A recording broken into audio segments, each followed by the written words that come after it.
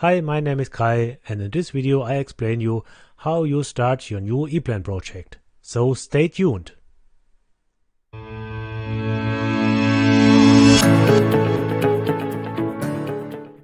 When you want to create a new project in EPLAN, you can start with Project, New, and in this field you can give a project name.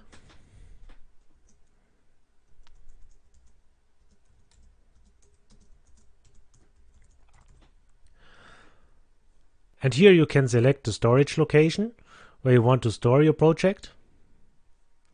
And for templates, we push the More button, and you can see a lot of templates which comes with the installation of EPLAN.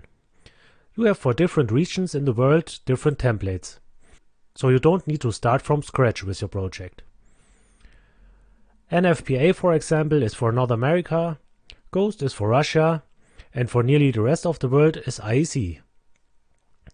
When you know which region you want to create your project for, you can choose one of these templates.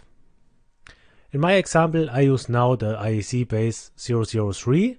You can find a small description here on the right side, also for all the other projects. And when you know which one fits the best for your project, you can choose it. Then we go to Open. Then we can specify creation date and the specify creator. The default value is your login name from your Windows. But you also can write something else here. When we push now OK, EPLAN creates a new project.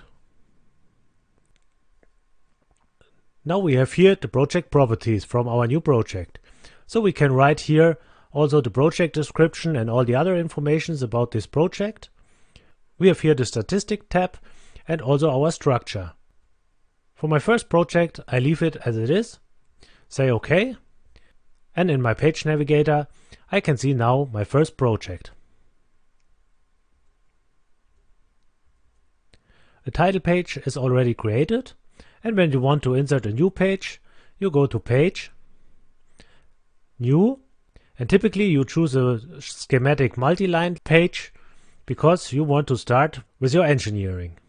Thanks for watching this video. If you have further questions, please leave a comment below this video, drop a like if you enjoyed, and don't forget to subscribe and activate the notifications.